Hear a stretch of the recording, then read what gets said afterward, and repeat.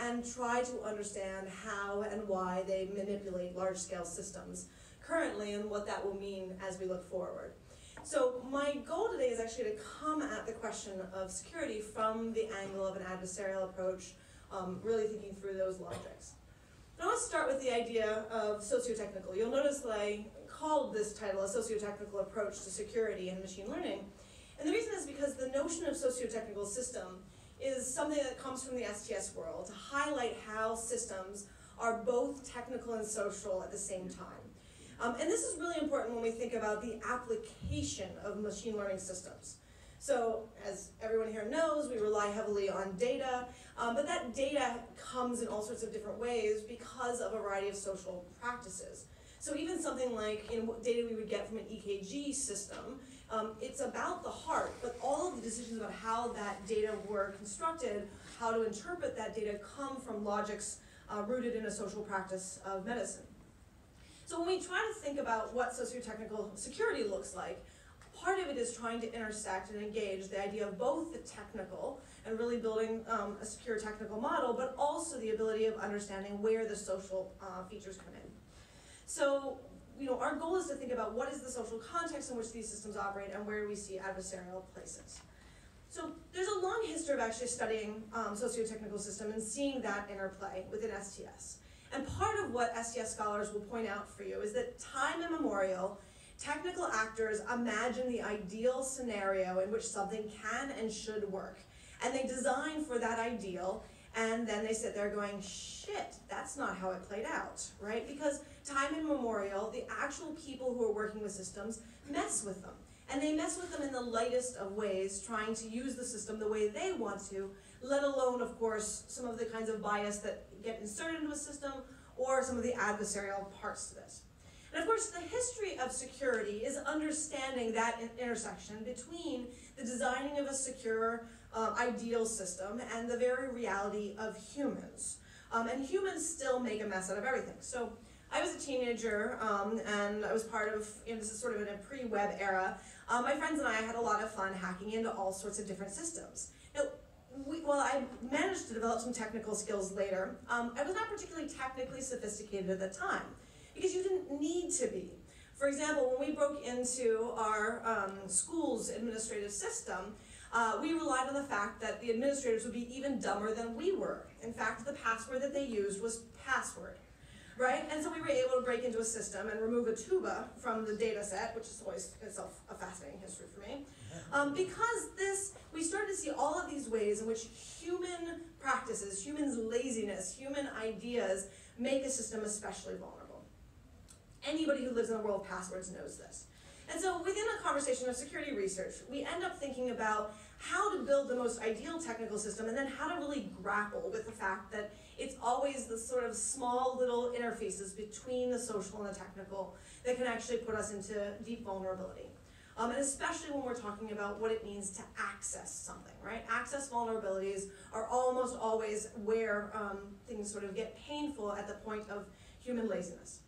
All right, so I wanted to lay that out there because I think it's common knowledge within this room, but I want to lay it out there then to give you sort of a twist. And there's going to be two things that I'm going to do in this talk. The first is I want to invite you to understand and see data, not just as a process of input into your models and into your systems, but as something I'm going to argue is data infrastructure. And the second thing I'm going to do is describe one kind of exploit that I regularly watch, where you can start to see how people undermine things at scale longer term. So I'm going to start with the notion of data infrastructure. And to get there, I want to talk a little bit about infrastructure, right? The funny thing about infrastructure is that that's usually what we think of when we think about physical instantiations, right? The idea of sewage pipes working, the idea of our electric grid working. And one of the things about infrastructure is that once it's built, people like to forget about it, particularly politicians, right? Because it's costly to maintain. And the average person only thinks about infrastructure once it breaks, right? And then you get to see how important infrastructure is to a social context. Now, that doesn't mean that there aren't countless people securing infrastructure on a regular basis. In fact, if we look at the work of many militaries around the world, a lot of it is about securing physical infrastructure.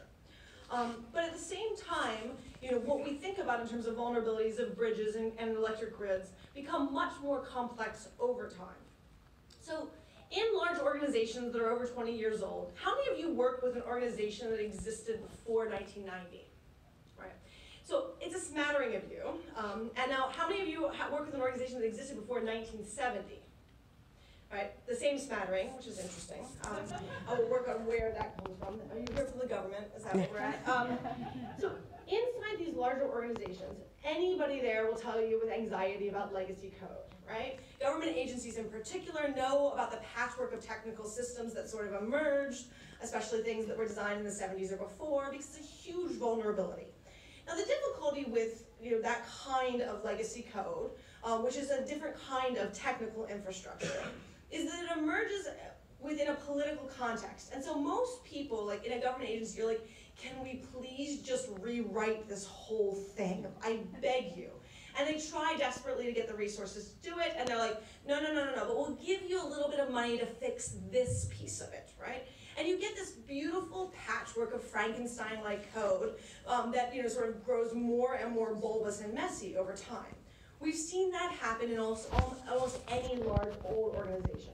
So rather than fully modernizing, we end up adding another layer over and over again. Now that occurs within, technically. It also occurs within mechanical systems. So I'm particularly delighted and disturbed by the details of the New York City subway system. The New York Times has been doing these beautiful exposés to help the public realize that the system is built on technologies from the 19th century, not the 20th century, not the 21st century, the 19th century, which themselves have been patchworked over and over again. And even the ability to tell you when the subway is coming is based on sensors that they've added on top of things because they have, of course, no digitized system. Now, needless to say, when you think about something that is based on that kind of old-scale mechanics, things that are based on legacy code, you see all sorts of vulnerabilities, right? And certainly from a city place, we think about that.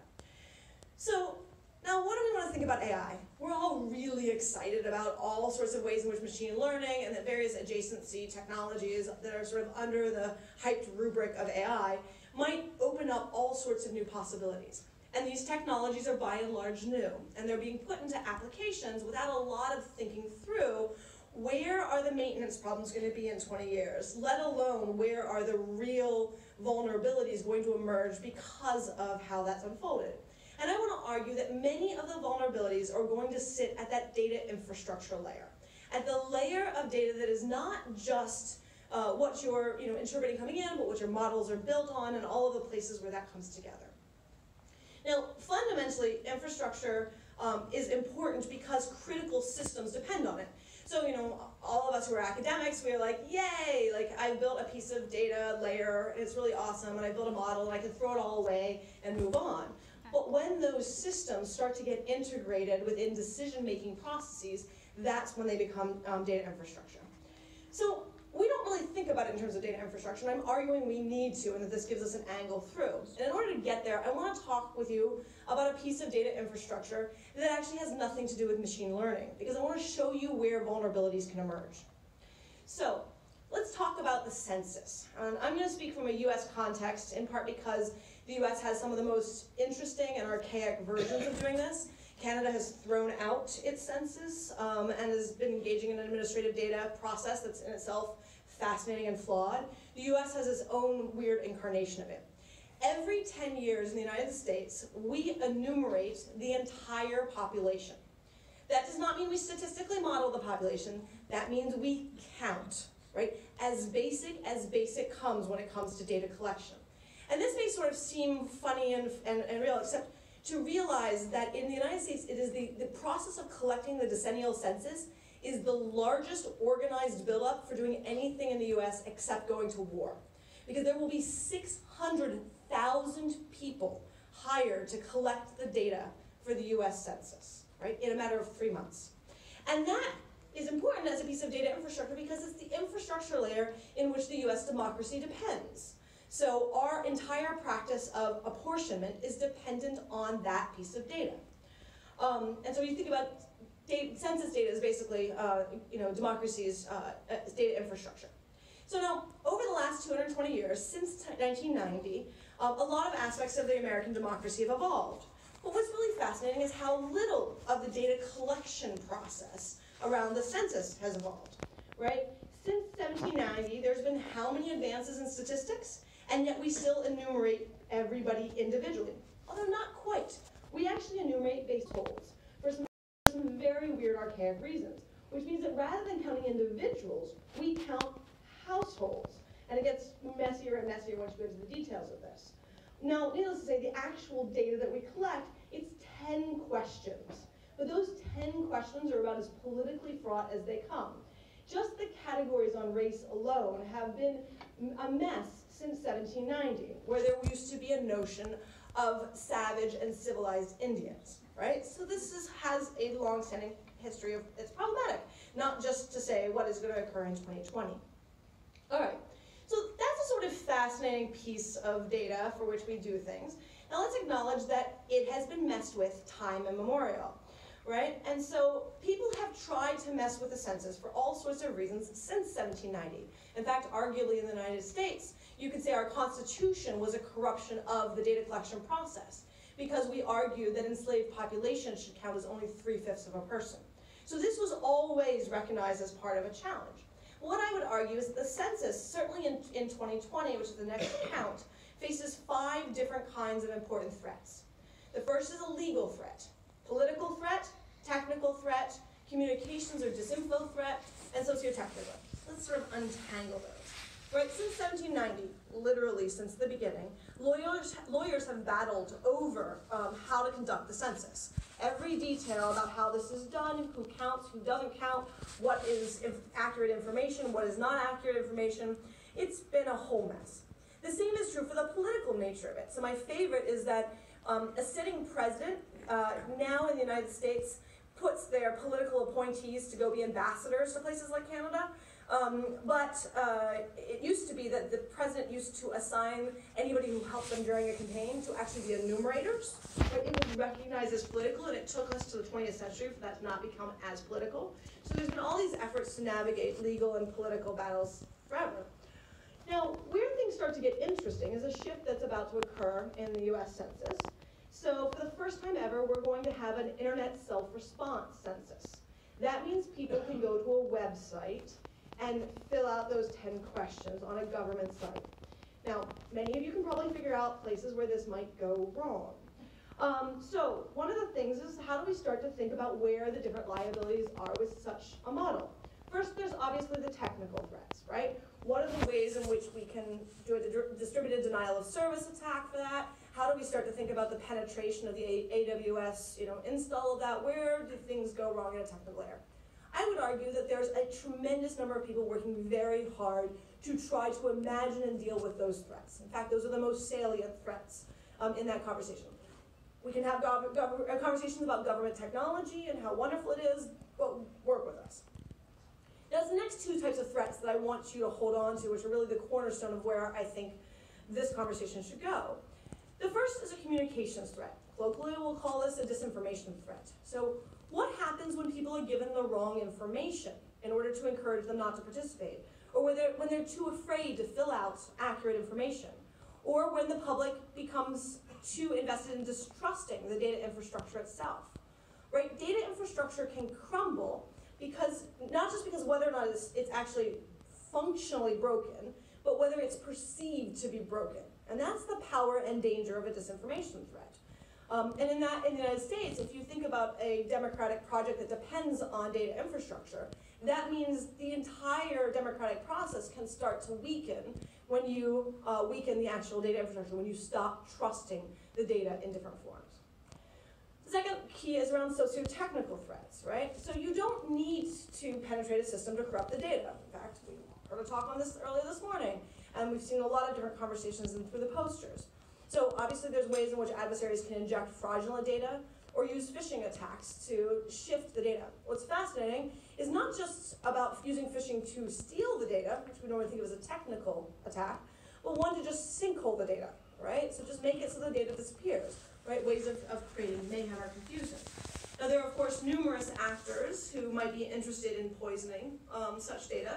And so while the Census Bureau itself is really focused on that, in fact, they have a whole division dedicated to fraud detection, one of the things that becomes a challenge when people start to recognize the importance of data infrastructure is that the adversaries skill up, right? And we are seeing more and more sophisticated adversaries. So how do we start then thinking about the new evolutions of the maturation of the field as a whole? Because fraud detection can go so far, but again, that's a cat and mouse game. Now, the census is a ridiculously simplistic data collection project. We're talking about counting people, not statistical models, not anything sophisticated. Like, we're really talking about 18th century technology here, right?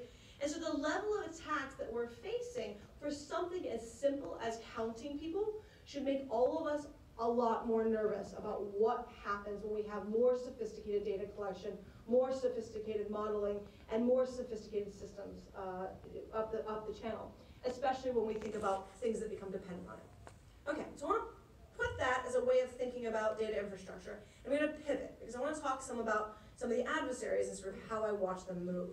And we'll talk specifically about search engines. So, on November 5th, 2017, a man walked into a church in Texas and started shooting. In a matter of minutes, news organizations across the United States sent out an alert. It was a Sunday afternoon. We all got an alert saying that there was an active shooting in Sutherland Springs, Texas. Now, the only information that anybody had for a few number of hours was the name Sutherland Springs. So, what happened? Of course, people immediately turn that into their favorite search engine and be like, what is Sutherland Springs? Where is Sutherland Springs? What's happening? Any new information? Etc. What did they find? Well, the funny thing is, when I talked to my friends at Bing, they said that no one had ever searched for that term, Sutherland Springs, in their history of record.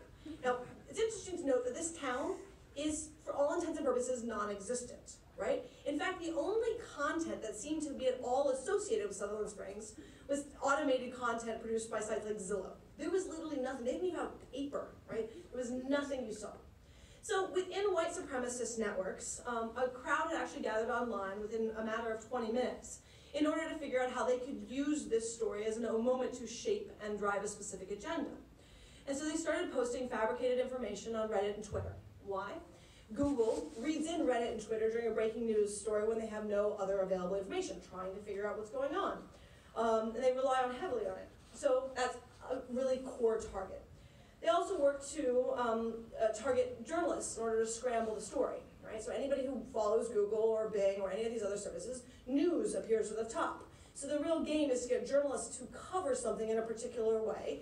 And the best way to do that is to spend time on Twitter just contacting journalists and asking questions, which is what we tend to see. Rather quickly, a Newsweek reporter penned an article detailing how far-right media and various other extremist groups were coordinating to associate the shooter with Antifa. The article was posted on Newsweek's site with Antifa responsible for Sutherland Springs murders according to far-right media. Now, if you follow Google, you will understand why those that were challenged in this article celebrated this article, right? Because Google has a character limit on its headlines. For the next 36 hours, the primary result that occurred for anything related to the shootings was Antifa responsible for Sutherland Springs murders, right? Now what that is that's an exploitation of what we think of as a data void, right? And this is a term coined by Michael Golubieski at Bing, where he was really interested in how search engines rely on having high quality data in order to provide good quality search results for anything that a user might make. And there are many searches for which search engines at this point do a pretty good job. There's a ton of data, and it's all an industry challenge of ranking. And of course, since the beginning of Google's development, we've seen search engine optimization as a skill trying to shape what's in this. And of course, these organizations have gotten a lot more sophisticated at addressing SEO. But there are still areas where there is simply no or limited data. And those are really interesting because they become a very viable target for adversaries. And so let's talk about 4 different kinds of data voids that we tend to see amongst groups who are trying to mess with them. And I will refer to them as the breaking news, strategically produced terms, toxic queries, and left behind terms. So breaking news, the Sutherland Springs case is an example of this, right? There's no available information when a story breaks, so that means people scramble to fill it in. And that's not just, of course, adversarial. Some people are filling it in just trying to provide information. That's called journalism. They tend to be highly weighted, but during that moment of chaos, there's a lot of opportunity and openings. The second idea is a notion of strategically produced terms. So this actually has some very interesting roots. I'm particularly interested in the history of a political operative named Frank Luntz. So in the 90s, he mastered the ability to produce and disseminate political phrases. You might recognize some of them: the death tax, partial birth abortion, climate change. These were all his terms. What was interesting was how he did this work. So it was a process by which he had a breakfast meeting once a week, and everybody within his political universe would come and be told what the terms to emphasize to the press were that week. And so it created a drumbeat. Every week the press would pick up this term whenever they would interview people, whatever the term would be. And it was a very sophisticated process that worked really well shaping the information landscape in a pre-internet era. So how then do we think about that same process emerging now? The term crisis actor was actually first developed in an online forum shortly following the Sandy Hook massacre.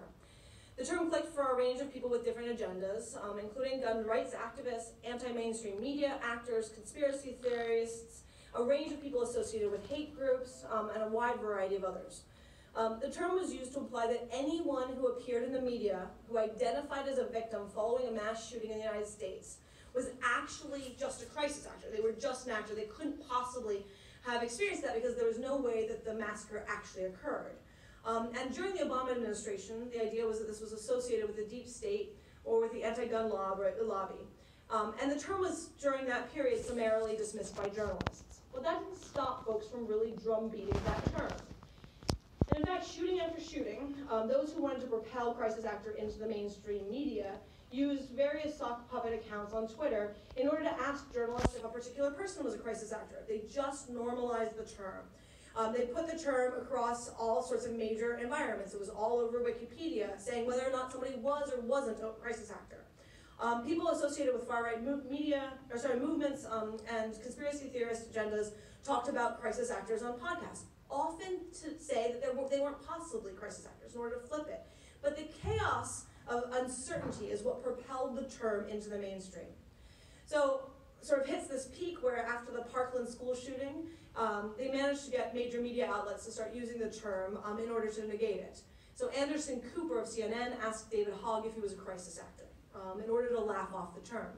But of course that normalizes the term, and that's where you get a boomerang effect, right? Because people want to understand what this term is about, and they turn that term back into a search environment.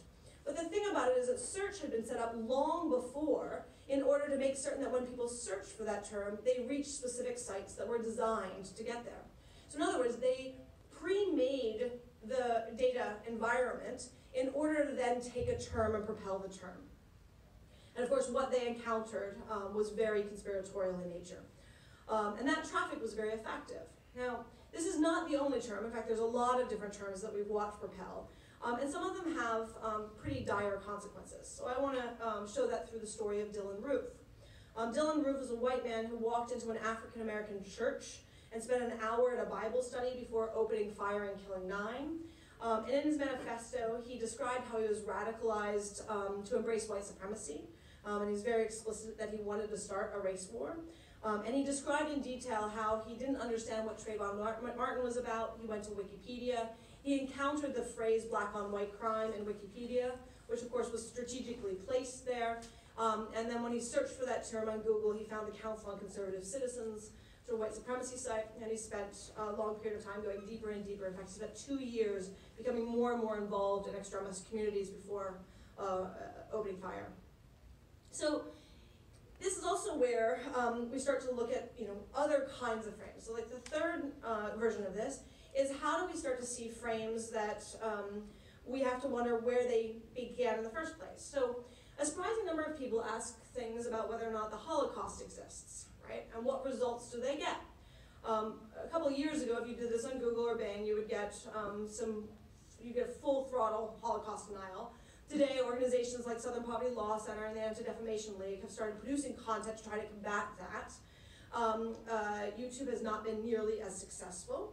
But there are many different phrases that already start from a negative and toxic place, that if you put that into search, you will find stuff that is particularly devastating. And so there's an interesting moment of like, how do you deal with a constantly moving environment? And what the difficulty is that people don't want to produce content to counter it, right? They don't want to produce content that is, using these horrible terms. So by purposefully normalizing terms that are polarizing, they're also a way of doing a different form of toxicity. So one of the things that I've been fascinated by is a bifurcation of language in the United States. So for those who are fortunate enough to not have to watch US politics on a regular basis, the US happens to be extremely divided right now. And that division is one that I would argue is an epistemological division. So it's literally how we know things is different. And how we know things being different is also where we get to see a universe that's different within search. So if you are primarily consuming content through, say, Fox News, CNN, various extremist environments, you end up with very different venues into the search landscape. So some terms are easiest to see that are just like a classic split.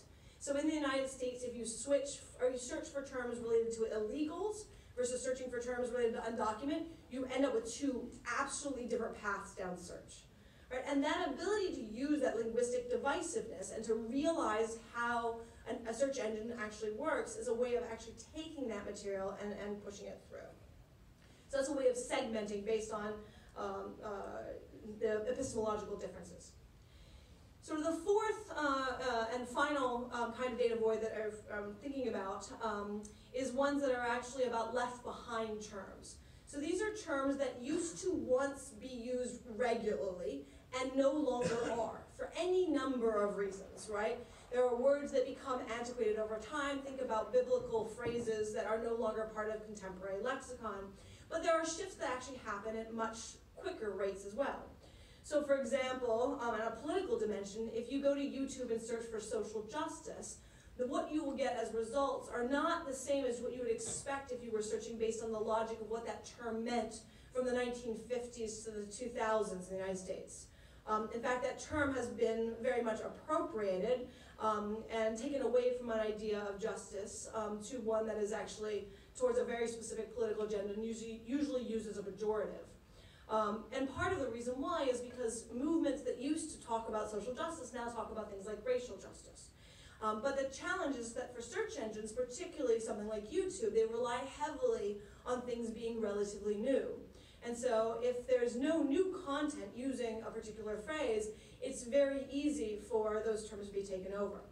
So when you watch adversaries move, they're trying to reverse engineer the system, and they're trying to figure out what are the layers of data upon which these systems operate.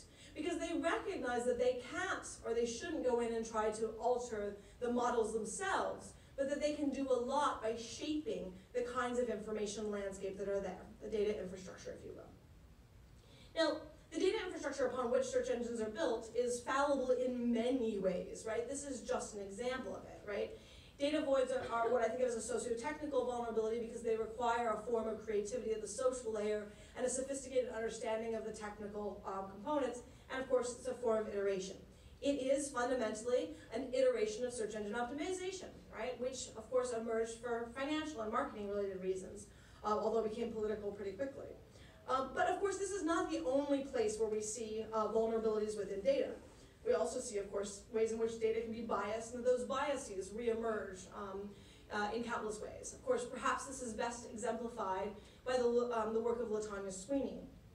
So LaTanya is a computer scientist. She was from Harvard. She was sitting next to a journalist. She wanted to show him a paper she had written. And so she did an ego search for her own name on Google to get her paper. I'm sure none of you have ever done anything like this. And she, of course, was looking for the paper, so she was ignoring everything else. The journalist sort of was looking over her shoulder and saw an ad that popped up and stopped her and said, why was Google giving her ads for a background check asking whether or not she had had a criminal record? And she was like, huh, what? And so she realized that there was a company, a product that was doing background checks, that when she had searched for her name was suggesting that LaTanya had been previously arrested. She was like, that's fascinating. So she decided to sort of build a script and she pulled down baby names that had strong racial correlations, threw them at Google to see what kind of ads would pop up. Sure enough, this particular company seemed to have 6 variants of their background check ads, and they had clearly purchased that to be dependent on anything that was related to a name.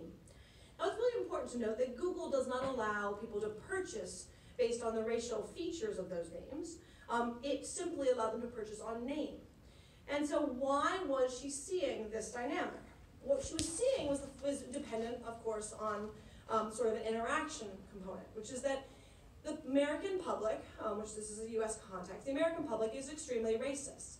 So when they were searching for names that had historically been more correlated with Black and African Americans, they were more likely to click on the ad that was related to criminal justice. And as a result, Google had basically learned Americans' racism and thrown it right back at us and sort of pumped it back at scale. And this is important because it's the way in which the bias emerges because of the fallibility of the public as they're interacting with the system. Right? The system was not designed to be fundamentally racist. The American public is racist, and that sociotechnical collision is where we see a form of vulnerability. Now, cases of bias animate many conversations around ethics and machine learning, in part because pretty much every engineer you've ever met that works on one of these systems desperately wants the system to be neutral and fair, right? They really want it to just work generally for everyone, and they're constantly trying to make it more neutral and fair.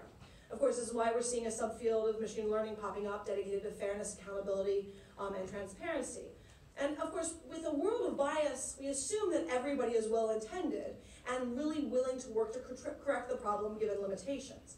But data voids offer a very different take on that kind of challenge, right? Because they show a different kind of weakness. Media manipulators are not well-intended.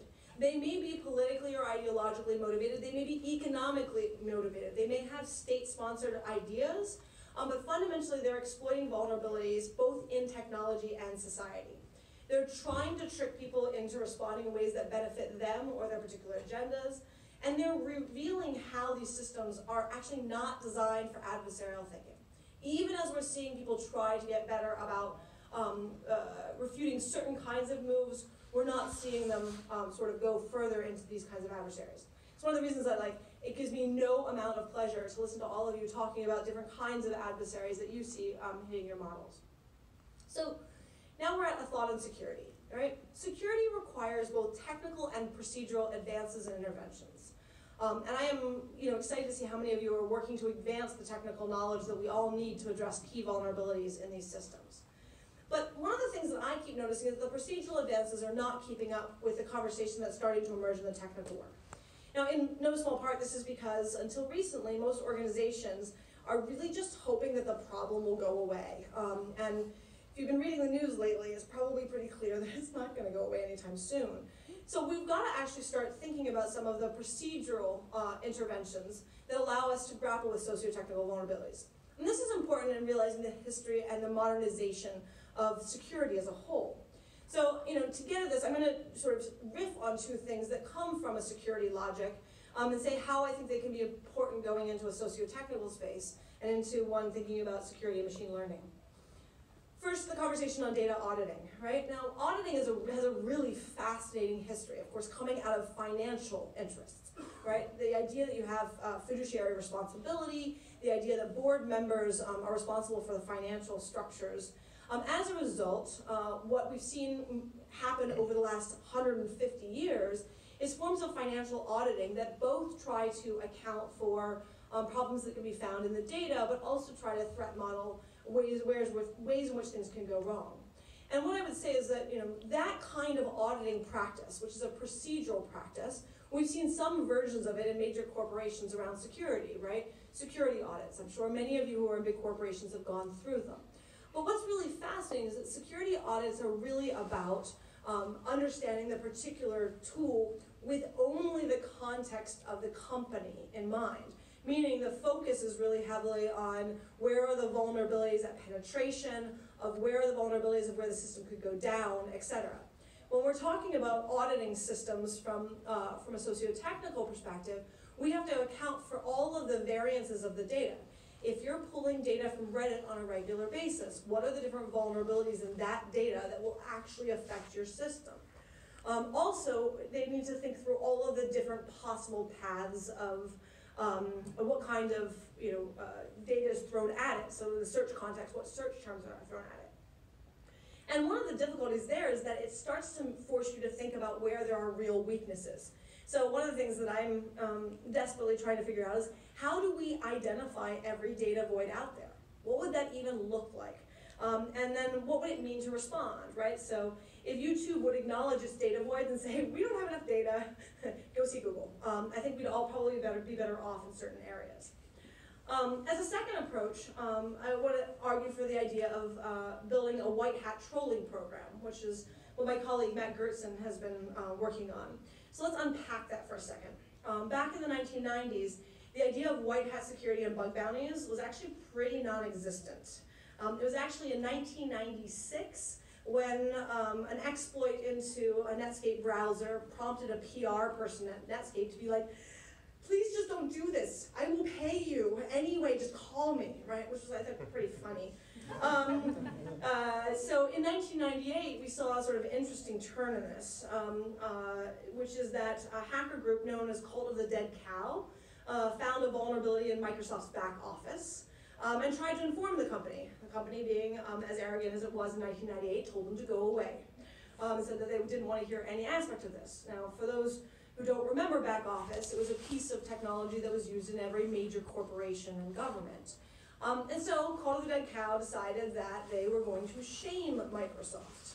And at DEF CON that year, they launched a service known as Back Orifice that allowed anybody to walk up and penetrate any system that was using back office. Needless to say, Microsoft was not pleased. So it forced a real reckoning on how to deal with security. These were the kinds of things that were happening at all sorts of different layers in the 90s. And it started to see an evolution. And that evolution is that within the shift to the 2000s, we started to see the development of bug bounty programs. In fact, today we can't imagine a world without bug bounty programs. And the idea of a white hat security infrastructure and the ability to think through how to engage those who might benefit you is also taken for granted. But it didn't come here accidentally. In fact, it was a long process. Back in the 90s, it was seen as a total sellout to possibly tell the companies in advance. Now we take it for granted. So how did we get here, and can we do the same thing within media manipulation? Because I would argue that the actors that I watch, there are some who have extremely adversarial intentions, but many of them are like me, trying to mess with my high school system to remove the tuba. Right? So many of them are much more just like, this is in it for the fun. I just want to see what kind of craziness we can do. So are there ways of actually imagining a white hat trolling program? So fundamentally, what I hope this talk sort of offers is that there's a whole range of ways of thinking about the kinds of challenges that we face at the intersection of security and machine learning. I am so grateful for the technical work you are doing. My team is really trying to think about some of the socio-technical places. And my hope is that as all of our work advances, that we can actually have more and more intersecting conversation. Because at the end of the day, if we're really going to protect machine learning and see the opportunity for these technologies to advance, it's going to require a whole lot of interventions from technical to procedural and a bunch of ways of seeing about it. Thank you.